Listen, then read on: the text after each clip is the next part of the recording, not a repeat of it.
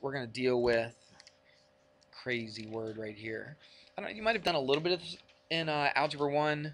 I'm not really sure if you did or not. It's not usually an Algebra 1 topic, but I know that Mrs. Swam has taught that before. So trigonometry. Have you ever heard that word? Trigonometry. Or, of course, we shorten it to what? Trig. Right. Sounds kind of cool. Anybody have any idea what that means? Trigonometry, or what it studies, or what do you use? Okay, well, that's a good idea because of the try. Very good. We're on Chapter 8, and what was the title of Chapter 8? What are we doing all through Chapter 8? Dealing with what kind of triangles, though? Right triangles. So really, this is kind of like a study of right triangles. Not just, it doesn't only have to do with right triangles, but the stuff we're going to do the next couple days is just going to deal with right triangles. So let's put a right triangle in here. All right. And let's label some stuff. This is very important. You may not think this part's important, but it is, because it all builds, all right? And so you need to understand this. Let's label this angle A, this angle B, and this angle C. And let's just take a look at angle A. Forget angle B and forget angle C right now. Let's just take a look at angle A. So if I'm referring to angle A, so you're standing here, right here, okay? This is you, right there. Boop, boop, there you are. Does that look like you? So that's you standing right there. You're at angle A. And if I wanted to take a look at this BC, let's do this first. I'm sorry. What about AC? What would I name the hypotenuse? How do you know it's the hypotenuse? Because it's what? It's cross, or it's opposite the right angle. Okay, so we call that the hypotenuse. So that's the first one we'll do. That's the really hypotenuse. All right, that's the really important one. Actually, they're all important, but that's the one that stands out more than any of them because it's got its own special name, because the side that's opposite the right angle is the hypotenuse. Now let's talk about angle A again. You're standing right here. What would I call this side right here to angle A? Yeah, it does look shorter than this, but it's not always going to be shorter. It's what? We said the hypotenuse is what to the right angle? Opposite. Okay, opposite the right angle. But what is this side? This side is what? Opposite angle A. Well, we don't know it's 30 degrees. I didn't put a 30 in there, so we cannot assume it's 30 degrees, even though it kind of looks like it, right? So we can't say that it's opposite the 30 degree, but remember where I said I'm standing? I'm standing at angle what? At angle A. So it's opposite of what? Angle A. Would you agree? So I'm going to put the word opposite right here. But it's not opposite everything, is it? Remember, I said I'm standing right here. I'm concentrating on angle A right now. But what about angle C? Would this side be considered opposite angle C? No, this one would be opposite angle C, right? But I'm not talking about angle C. I'm just dealing with angle A. So if I'm dealing with angle A, this side is opposite angle A. What about this side right here to angle A? We've used this word before. It was probably earlier in the year. It's connected, right? I mean, one of these legs is part of this side, right? Or one of the sides of this angle right here. Do you see angle A? So it's what? This side is what to angle A? It's next to it. What's a better word? Say it, Brown. Oh, Mary, you said it? Adjacent. Okay, adjacent. Do you remember that word from earlier in the year? Okay. We talked a lot more detail about adjacent sides, but we'll just say it's adjacent. It's next to it. Some people say, yeah, but the hypotenuse is next to it. Why can't I call this adjacent? Well, because remember, the hypotenuse is a little more important, okay? It's got its own name. It's always going to be the hypotenuse because it's opposite what? The right angle, all right? So even though technically the hypotenuse is adjacent to this angle A, we don't call it the adjacent side, okay? We call it the hypotenuse. Everybody got that? Or we could call it the adjacent leg and the opposite leg, because the hypotenuse is not a leg. It's just the hypotenuse. But that's all about angle A. What if I said angle C? Let's do this. Let's color coordinate this. Let's put that in red. All right, so all the white ones go together and all the red ones are going to go together. So look at this. Look at angle C. I'll put two arcs right there. Look at angle C. What would this side right here be, side AB? What would it be to angle C? It would be opposite. All right, so it all depends on which angle you're looking at, doesn't it? It all depends on which angle you're talking about. So if I'm talking about angle A, this would be opposite, this would be adjacent. But if I'm talking about angle C, If I'm referring to angle C, then this side over here would be opposite, and what would this side be to angle C? This would be adjacent. Okay? So it all depends on which angle you're looking at. And that's really important. You may not think that's a big deal, but it's actually a pretty big deal with what we're going to do here. Does that make sense? All right. Hopefully you got that written down. Let's draw another right triangle.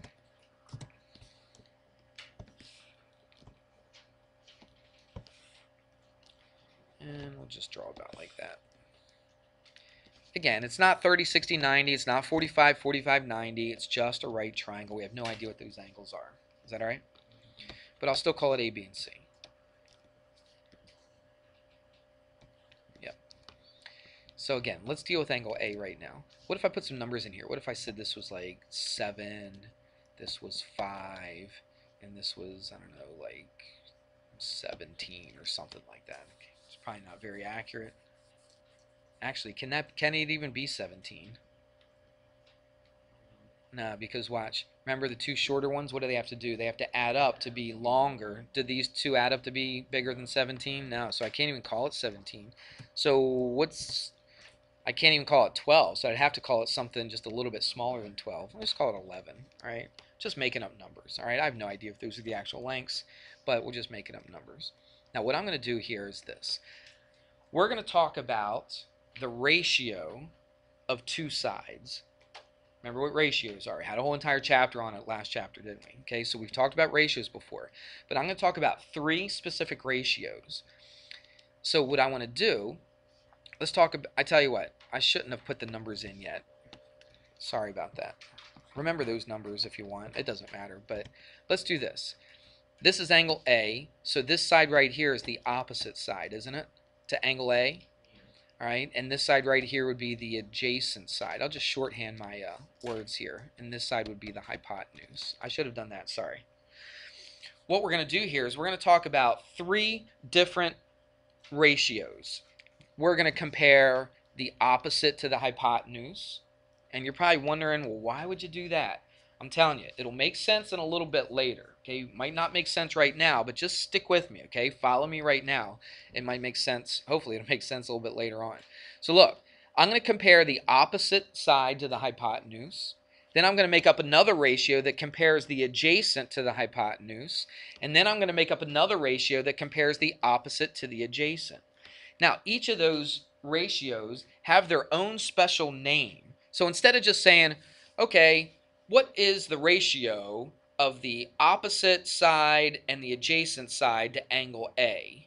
Right? That would sit there and take a long time to write that down. So what we do is we come up with a word. And here's the words. They're kind of weird words. I'm not really sure where they came from. I mentioned that in my other class and it got me thinking I should probably look it up someday. Probably won't. Not today.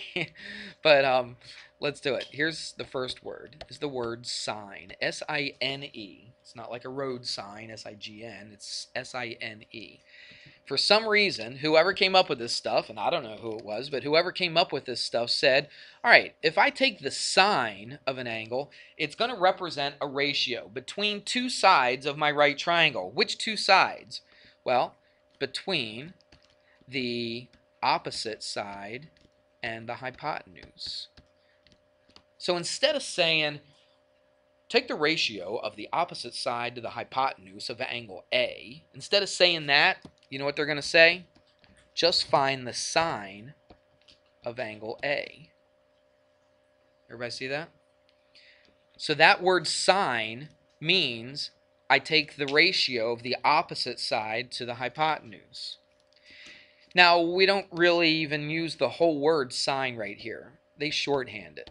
It's not much shorter. It's just 1 letter shorter, but they shorthand it to just the first 3 letters. So instead of saying the word sine, S-I-N-E, of A, we just put S-I-N. Now, it looks like you would pronounce it sin, but we don't say that. We say it's the sine. We still say it's the word sine. This is just a shorthand word, or shorthand for it. So the sine of angle A is equal to the opposite side divided by the hypotenuse. All right? Here's another one. Here's another ratio, and it has a crazy word too, and it's called the cosine. The cosine is the adjacent side divided by the hypotenuse. Remember, these are just ratios. These words right here, they're not variables. It's just a word that represents the comparison. I'm comparing the adjacent side to the hypotenuse, okay? It's just a comparison.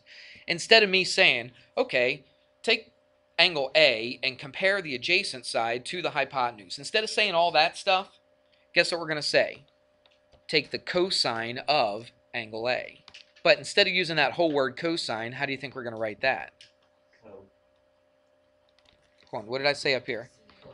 The first how many letters? First three. The first three letters. So I just put COS. Everybody see that? So instead of writing the whole word cosine, I'm just going to put COS. Now, I don't say cos. I actually say cosine, even though it's just those three letters. All right? So I know that it stands for the cosine. Everybody with me? We got one more. Look what we did. We compared the opposite to the hypotenuse. We compared the adjacent to the hypotenuse. So I think I'm done with comparing stuff to the hypotenuse. What other ratio do you think I can compare here? What's missing? The opposite and the adjacent. Exactly right. So let's compare them. So we have a word for that, and that's called the tangent. Okay, it's called the tangent. And again, we're dealing with angle A right here. And so what's my comparison with the tangent? It's the opposite and the adjacent. So opposite goes on top and adjacent goes on the bottom. Again, instead of writing the whole word tangent, we shorten it to TAN. Now we don't say tan. Some people do say tan, but normally we don't say tan. We actually say the word tangent, but we write it TAN, and that's equal to the opposite over the adjacent. All right? So here's the three things right here. There's the sine, there's the cosine, and here's the tangent.